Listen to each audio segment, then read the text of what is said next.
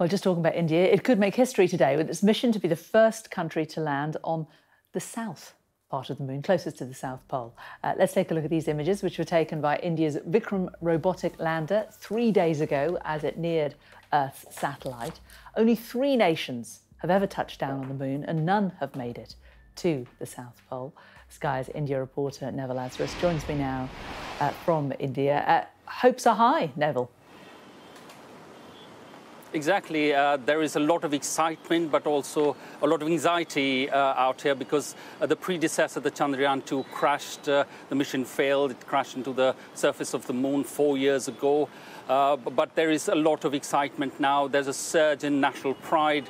If this is a success, it will make India the 4th country in the world after the United States, the erstwhile Soviet Union, and China to land a spacecraft on the moon, but the first on the southern side of the moon, which is of great interest for scientists because of water ice prevalent out there, which gives a big boost to the scientific community and the explorers for future missions. There are possibilities of a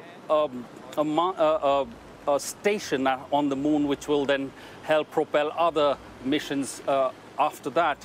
But there is a lot of constraints in terms of India's missions to space, primarily because of finances. Jane, just to give you an example, this Chandrayaan mission has costed $74 million. The big Bollywood blockbuster Interstellar costed $165 million, double this amount.